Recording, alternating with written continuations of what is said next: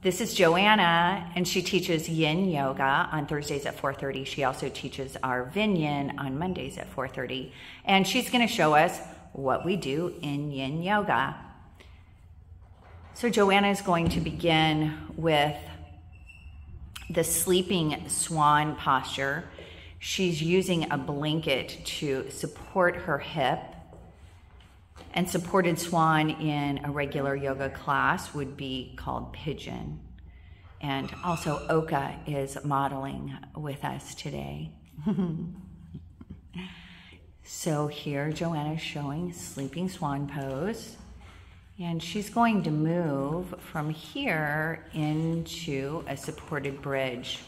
Now all of the poses in Yin Yoga are held for time, so anywhere from 3 to 5 minutes, and this is so that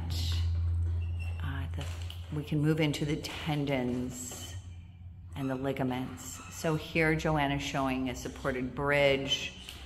It's a big psoas stretch that she's showing using the block. Oak is wanting to do some stuff too. She's showing downward facing dog.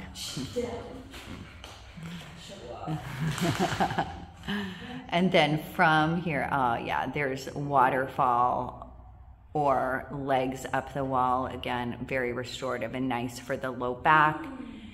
And then lastly, Joanna will show us a twist. And again, all of these are held for time because this is Yin Yoga. She's using the block to support her knees here.